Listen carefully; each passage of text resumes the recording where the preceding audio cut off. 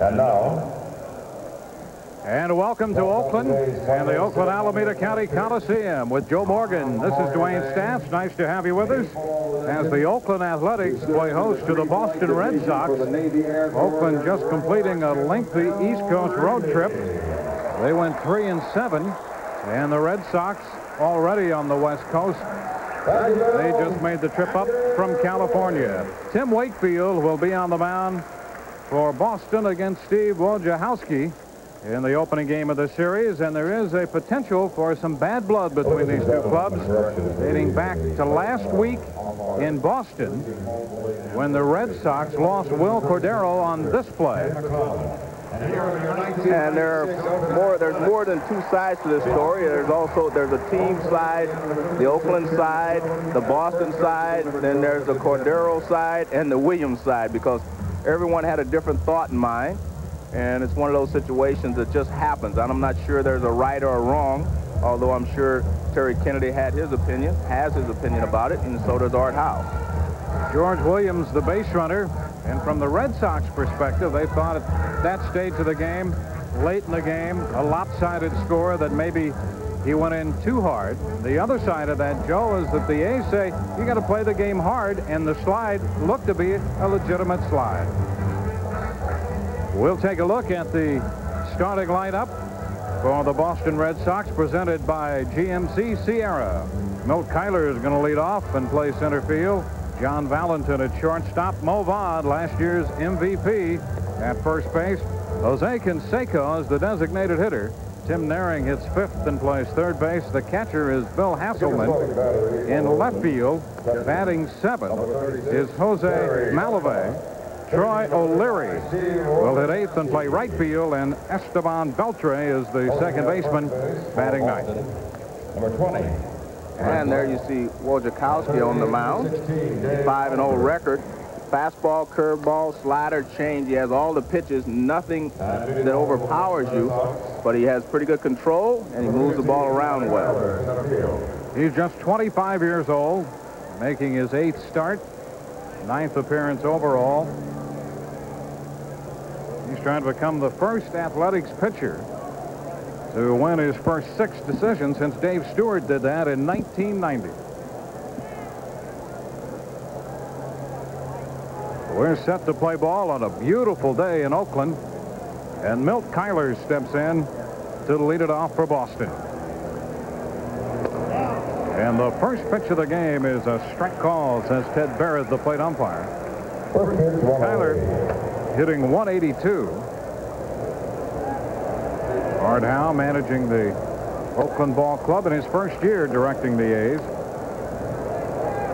The count is 1-1 after 5 years in Houston as the manager.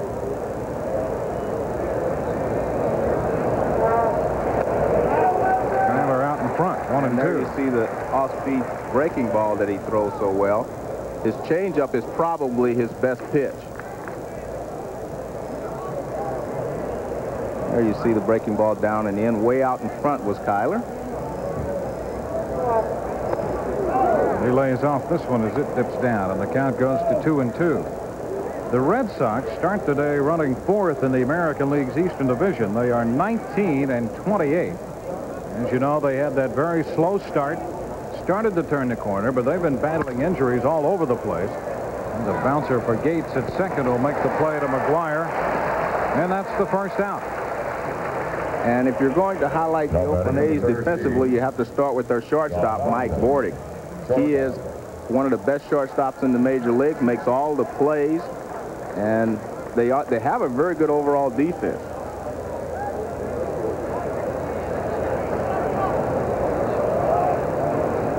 There's Bordick at shortstop. Some feel that he may be the most unappreciated player, not by his teammates, but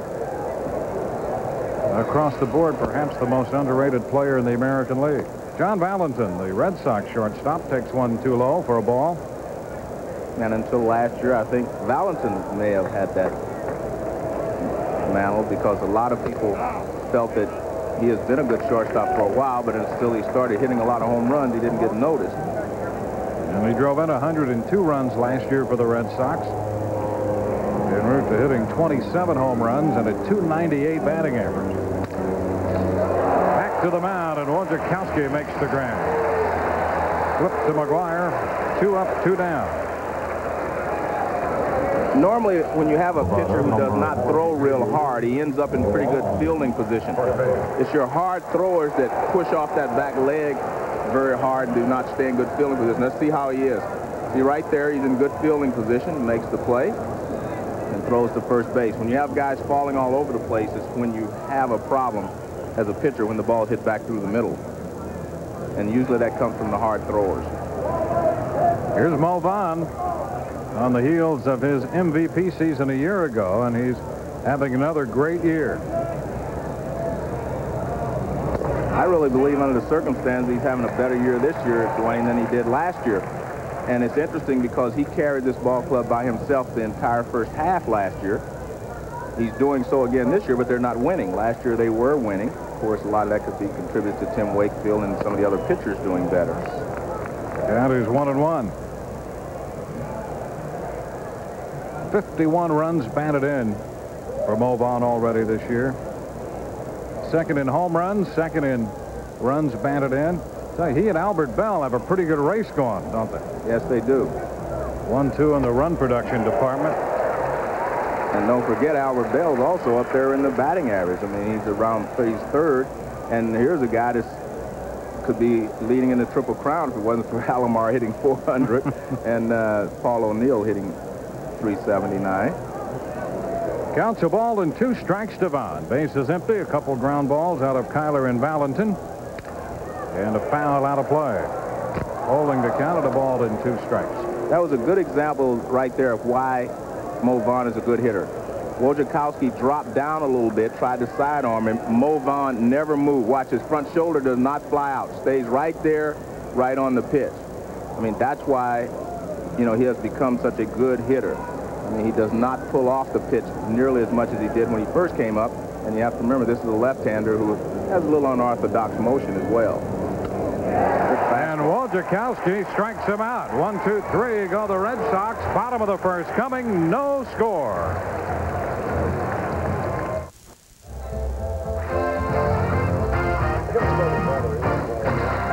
ESPN's Major League Baseball is brought to you by Olympic. Now get everything you need to protect and beautify your deck from Olympic, America's #1 selling stain.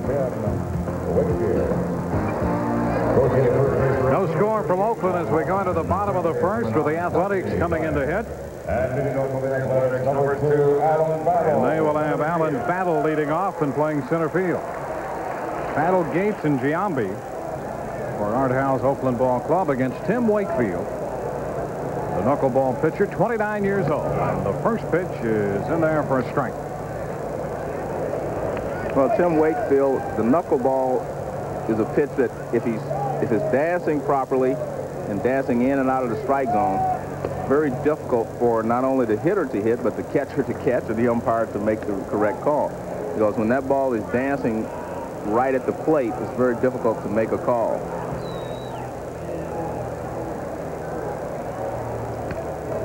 Battle fouls it away, and the count is 1-2. Wakefield last year a 16-game winner. He was 14-1 through his first 17 games. Since the middle of August last year, he's gone 4-12, however.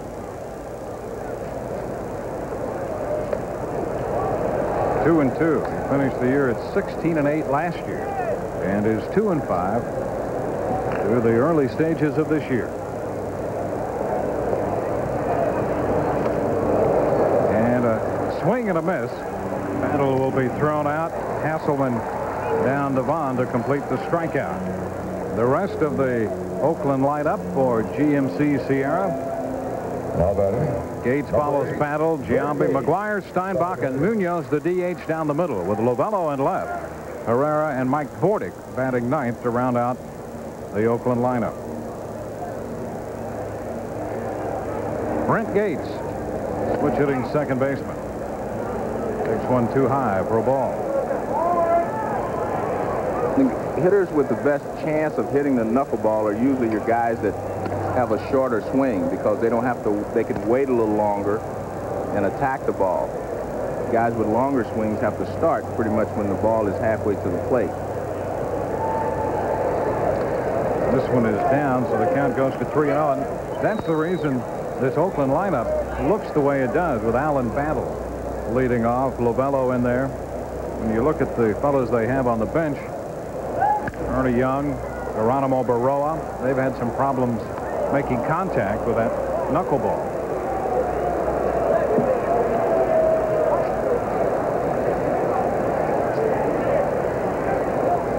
Base is empty, one gone. Gates lines it foul. The only suggestion I've ever tried that works against knuckleball pitchers is actually to move closer to them, and that gives the ball a little less time to break. When I say move closer in the batter's box and closer to the plate. In fact, I've always felt you should do that against anybody that throws a curveball or a changeup. If you move closer to them on the curveball, it gives it less time to break out of the strike zone. You catch it a little bit before it completes its break, and the same thing with a sinker ball pitcher. Gates drives it into right center field. O'Leary on the run. It's going to be in there for extra bases. Kyler with the pickup, and Gates will stop at second with his 11th double of the year.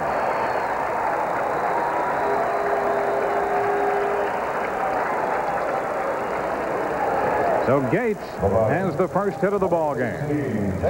Well, Gates worked his way into a perfect count, and he found the gap between O'Leary and Kyler out there in right field. And taking a look at the defense, Beltre is playing for Will Cordero at second base. And the original lineup, O'Leary was not in there. Canseco was in. So those are the two additions to this changed lineup for the Boston Red Sox. Here's Jason Giambi. And the pitch to him is upstairs, ball one.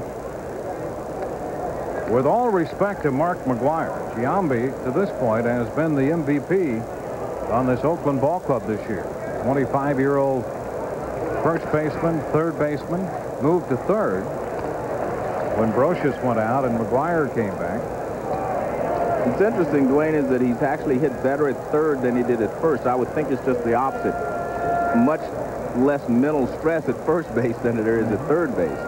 But he's hit better, actually, after he's moved to third base. Back to second base. Valentin taking the throw. Boston is not a good defensive ball club, and I would say to myself, why would you try a play like that? Gates is not getting a big lead at second base. You have a chance of throwing the ball into the outfield. I'm not a big fan of trying to pick runners off at second base anyway. Giambi lifts this one high, back into center. Kyler is there to make the grab, and holding at second, Gates. Giambi hit a towering fly ball for the second out. Dewayne, very rarely do you pick anybody off at second base, but quite often you throw the ball into center field. And had that ball gone into center field, that would have been a sacrifice fly. And you're right about Boston. Last year charged with 120 errors. This year they've committed 49. They've committed more errors than any other team in the league. And here's Mark McGwire. Strike one. McGwire comes in with that .312 average. 9 home runs, hit 39 last year.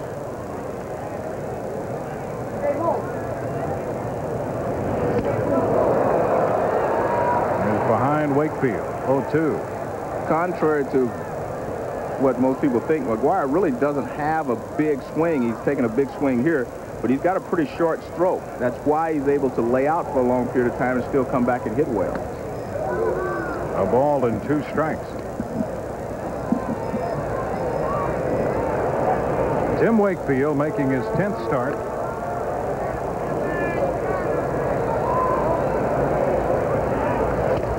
And he strikes out McGwire to retire the side. We're headed into the second from Oakland. Canseco will lead off. No score.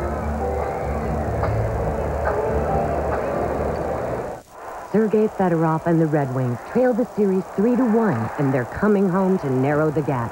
But Joe Sakic and the Avalanche have other plans as they look to close it out. The conference finals continue as the Red Wings take on the Avalanche tonight at 7:30. Seat number... Red Sox and the Athletics in Oakland. Headed into the second inning with no score. Behind section 120. Congratulations. Red Sox went out 1-2-3 in the first, and Jose Canseco will lead off the top of the second inning here against Steve Wojciechowskim. Leading off for Boston, number 33, Jose Canseco.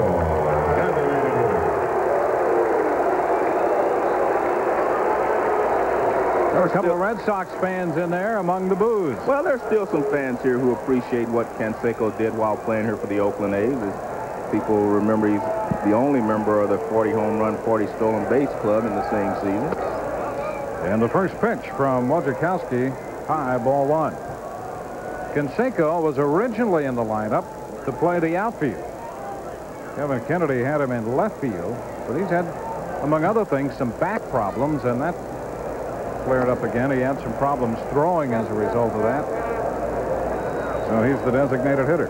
I really believe that Boston will not get on track and stay consistent offensively this year until they solve the problem of getting Kevin Mitchell in the lineup with Canseco and Vaughn. And it's 2-1.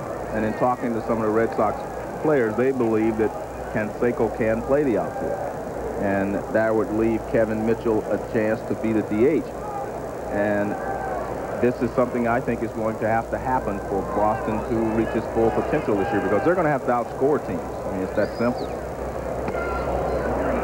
There is ball three. It's 3-1. Well, originally they had Canseco to play the outfield today, and Mitchell, who's been bothered by some leg problems. He's had hamstring problems, and his right side, most recently it's his left leg that's been bothering him. There's ball four. He was going to be in the lineup as the DH. But with Canseco moving into the DH role because of the leg problems, Mitchell couldn't play the outfield. Right. But it also throws a real kink in our lineup. Now Tim Naring has to hit fifth. Naring was going to lead off. You have a leadoff hitter hitting .350. That's what you want. You need players to get on base in front of Mo Vaughn, Valentin, Canseco, and Kevin Mitchell. That's a very good lineup if you start it that way. Naring does not have great speed as a potential leadoff man, but his on-base percentage was .438 starting play today. And that's what you want. I mean, you need a guy to get on base for these guys. They can usually let him trot home. There's a strike.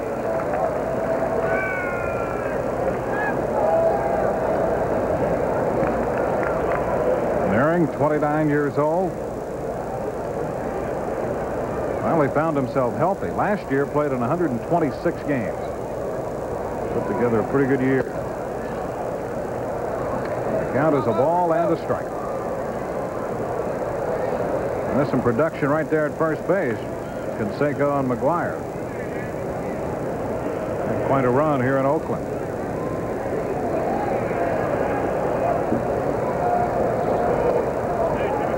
Wojciechowski just missed.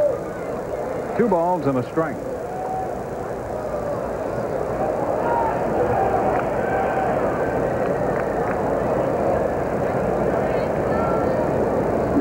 Nobody out.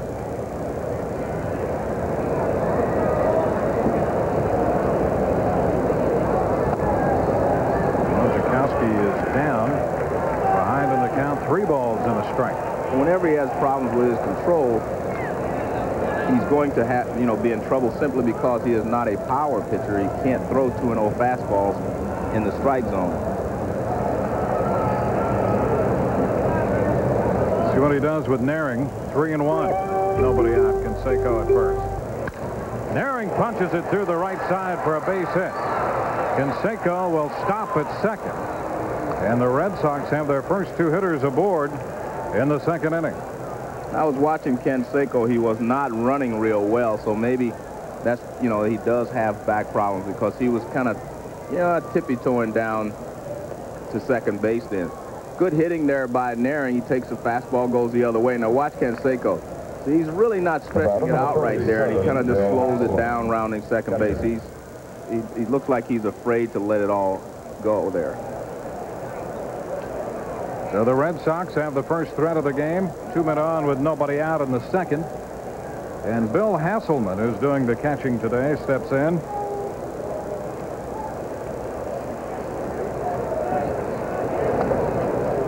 Breaking ball down and in. Ball one. Hasselman playing in the place of Mike Stanley. Stanley's done the biggest load of the catching for the Red Sox since coming over, signed as a free agent after spending the last few years in New York with the Yankees.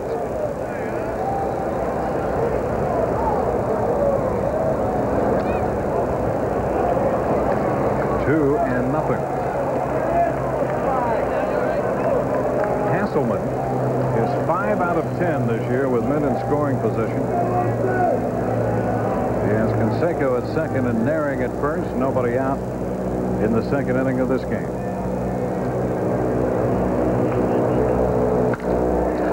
And he sends a fly ball toward right center. Guerrero's there to make the catch. Canseco tags and is on his way to third, and he just does make it. You can see, Joe, I think your observation's right. He is not running very well. Well, and I hope he has a bad back, because otherwise he should have slid. I mean, the play was close enough that he should have had to slide. Nice throw here by Herrera. Just a little bit off the money, but you could see Canseco did not want to slide. He just wanted to run well enough to get there, and he did make it, so I guess he timed it perfectly anyway. That sets up a first and third with one out. Here's Jose Malave. He's just 24 years old, out of Venezuela. 1 out of 6 in the big leagues, and the pitch is a strike.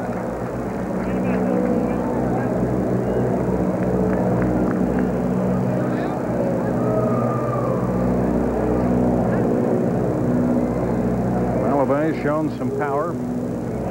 Hit over 20 home runs in the minor leagues last year at Pawtucket. 23 home runs there with a .270 average.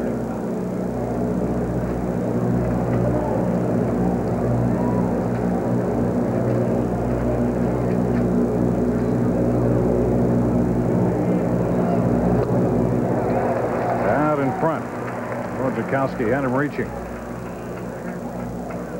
2 strikes the count. Wojciechowskim has given Oakland a measure of stability in that starting rotation, in a rotation that otherwise is a bit suspect at times. Well, you're right. I mean, he has been the most consistent of their starters. I mean, all you have to do is look there and run average, and you can tell that he has pitched very well. They've gotten some good starts from Johns and some of the others, but they just have not been as consistent. Wojciechowskim, just 25 years old. This one is too low. A ball and 2 strikes.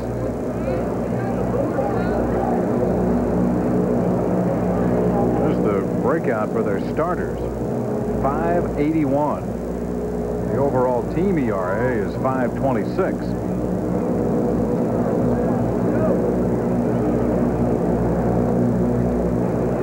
A ball, 2 strikes. This one deep into left center field. That ball is going to be off the fence. Extra bases. Canseco scores. Naring being waved around. The throw is going to be high. He's in there safely. And in at second is Malave to put Boston out in front 2-0. A double off the left center field fence. His first extra base hit and his first 2 runs batted in. One of the things that Wojciechowskim has been able to do in his other starts is if he gets ahead of a hitter, he's been able to put them away. He was not able to put Malave away because he was just stayed on the ball, and that was a pretty good pitch. It was down, but he got out in front of it and hit it off the wall in left center field. Good hitting there.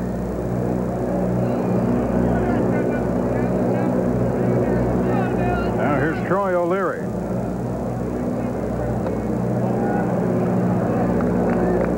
Ball 1. A walk and a single, and after the fly ball to right, the 2-base hit by Malave. 2-0 Boston. There's a strike. 1 ball, 1 strike. Important for Wojciechowski to throw a first pitch strike, and he has done that most of the time this year, about 61% of the time, Joe. And if you're a crafty left-hander as he is. This one lined into the left. Lovello will play it on 1 hop, stopping at third, Malave. So it's another 1st and 3rd setup. When you do not have an overpowering fastball, the reason you have to stay ahead of the hitters because they will help you. You can get them to chase some of your breaking balls out of the strike zone if you're ahead, but not when you're behind. It looked like a little slider that didn't do a lot, stayed on the inside part of the plate, and O'Leary lined it to left field for a base hit.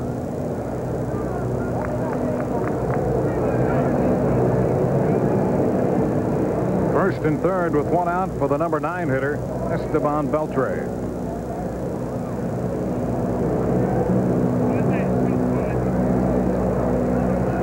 Beltre at second base now that Cordero's out of there. They're hoping for the best in the Will Cordero situation, but there's a possibility he may be lost for the year. There's a base hit into right field. Malave will score. 3-0 Boston as O'Leary stops at second. Beltre picking up the run batted in.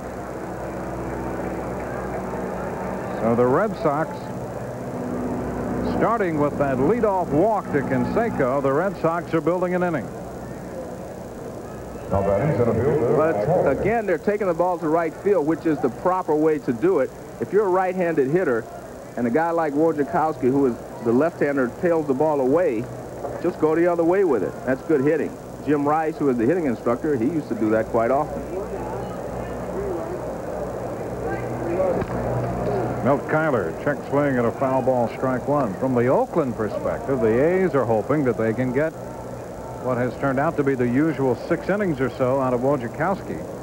They just finished that long road trip east. They started that trip in Boston, winning just 1 of 4 there. And in the last 3 games, they went through a stretch where they had a 26-inning stretch over 3 games, and the bullpen was in 21 of those 26 innings. That's how they started a trip.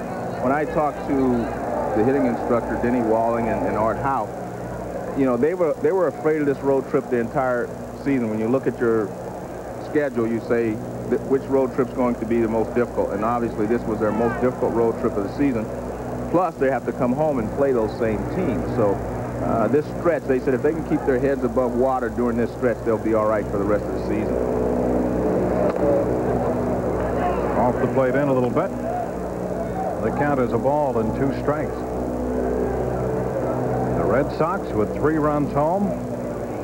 Only 1 out in the 2nd inning. 2 men aboard. Milt Kyler at the plate.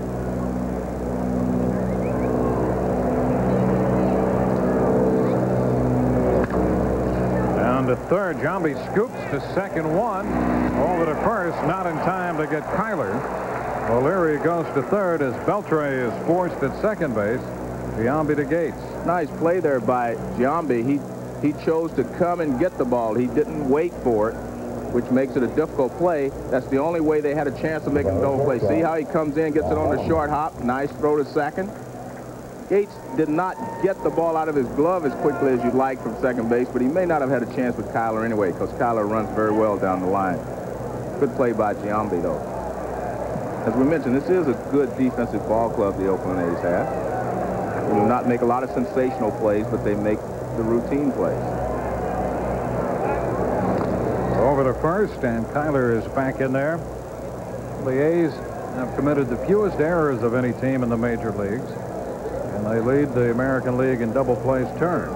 When you look at the rest of the numbers that go with the team, ERA, there's a line drive base hit up the right side by Valentin. Another run is home as O'Leary crosses the plate. Kyler goes to third. Valentin drives in the run, and it's 4-0.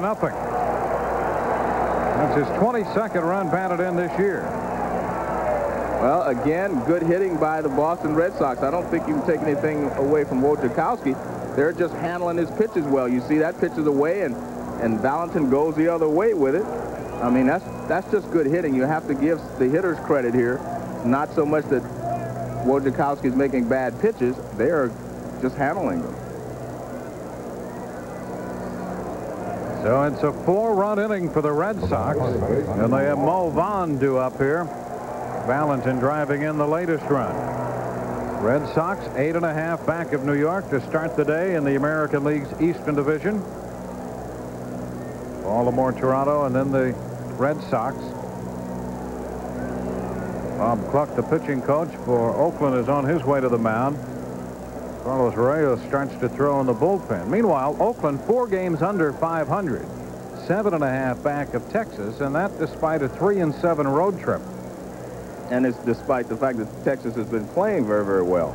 So again, that's what I was talking about. They said if they can just keep their heads above water here during this stretch, then they'll look forward to the second half. And when you have a young ball club like Oakland, that's the key to your season. If you can just stay close or just keep your composure the first half of the season, you'll get a little bit more maturity out of the young pitchers, you get a little bit more maturity out of the young players, and at the end of the season, you have a chance of being a pretty good ball club. And to this point, Art Howe has them playing fundamentally sound, and that has kept them in a position to be respectable. Because when you look at their run production, they're 12th in the league in hitting, 11th in the league in on-base percentage, 12th in the league in ERA, and 12th in runs total. It's the defense that has kept them in games. Here's Mo Vaughn. Valentin back in at first. Wojciechowski touched for 4 runs here in the second inning. And he's here working Devon.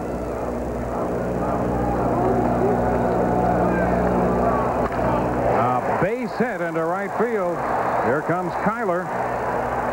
Valentin digging for third. He will make it. So, Joe, they've batted around, the Red Sox have, against Wojciechowski, and score another run as Vaughn drives in the run to make it 5-0. Well, Wojciechowski is just, I mean, he's giving up base hits, but again, he's not making bad pitches. They're not up in the strike zone. Most of the pitches are down, but the hitters are just being aggressive and they're attacking him.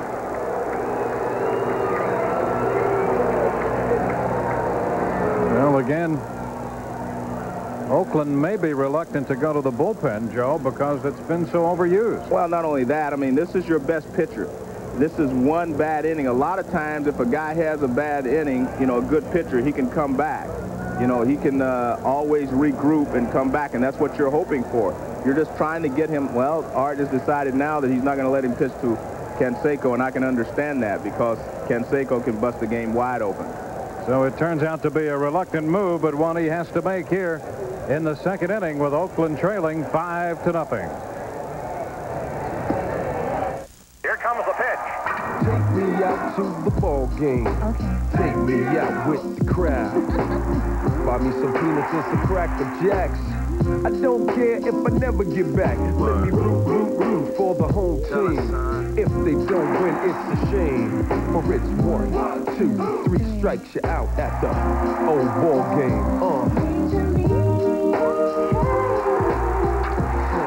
What a game. The Red Sox have struck for 5 runs in the second inning on the Oakland Athletics and left-hander Steve Wojciechowski. Wojciechowski gone after an inning and 2/3. This by far his poorest outing in terms of numbers this year. 5 runs, 6 hits, 240 pitches, 1 strikeout, and 1 walk, and that opened the second inning when he walked Jose Canseco. Now Carlos Reyes will take over. Reyes just recently moved to the bullpen. Reyes is very similar to Wojciechowski, except he's right-handed. He throws a variety of pitches, fastball, curveball, slider, change, and not overpowering. He's very similar to Wojciechowski in that he has to throw strikes. He has to stay ahead of the hitters so that he can get some help from the hitters in chasing the breaking balls and change-ups that go out of the strike zone. Well, here's Canseco to hit for the second time in the inning. The Red Sox will have sent 10 men to the plate.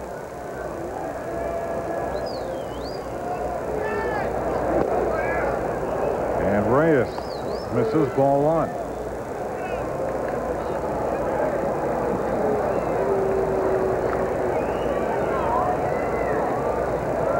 Wojciechowskim making his second start against Boston. Had a no decision the first time around and leaves trailing 5-0 this time.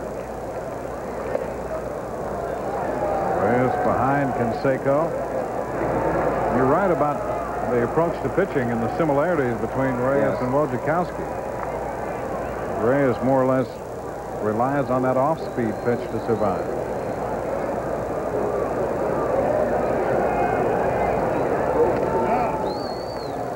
Back with a fastball there to pick up a strike, and it's 2-1. The Red Sox have won 3 out of 4 games in the season series with Oakland so far, and to this point they have outscored them 43-15.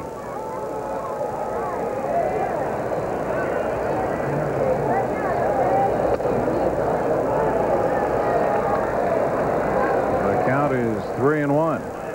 Wakefield's sitting there. He's not like a power pitcher who needs to stay loose and throw hard. He doesn't want to throw hard. He just got to flip it up there anyway. So long innings should not bother him like they would the guy that throws fastball, curveball, slider.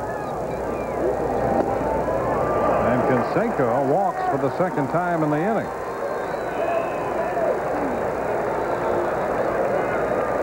So the bases are loaded with Naring due up.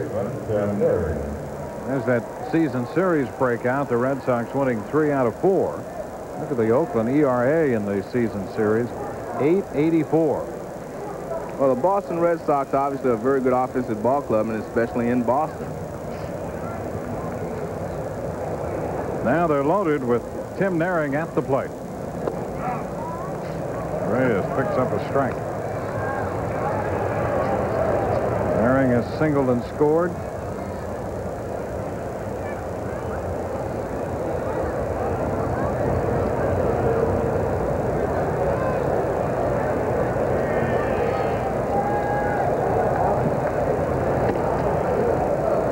Comes in with a strike and has the jump on Tim Naring. Well, that tells you how the Red Sox think about, you know, and their approach to hitting Reyes. They're looking for off-speed pitches, and he threw in 2 fastballs to get ahead. But they had a good approach with Wojciechowskim. They were going the other way, the right-handers were. And that's the reason they were as successful as they were. The 2-strike pitch. Naring hits it deep down the line and left. Is it fair or foul? That ball is foul. Naring making a bid for a grand slam, but pulled it foul down the left field line. Well, Reyes was trying to get this ball, I think, off the plate inside, and he didn't get it inside enough. Naring went down and got it. Now watch this pitch. It's supposed to be inside. You see the strike zone there. Actually, he threw it just about where the catcher's glove was set up. But Naring was not fooled. He went down and got it and just barely hooked it foul. So a 2-strike pitch again on its way. Blocked by Steinbach. Maybe it's time, if you're the Oakland A's, you start trying to make some bad pitches. I mean, the pitches that are down, these Red Sox have been able to handle them. Maybe you need to throw some upstairs. I mean, if you think about it, there has not been a high pitch called a ball in this entire ball game for the Oakland A's pitchers. They've been able to keep the ball down, which is usually the secret to success.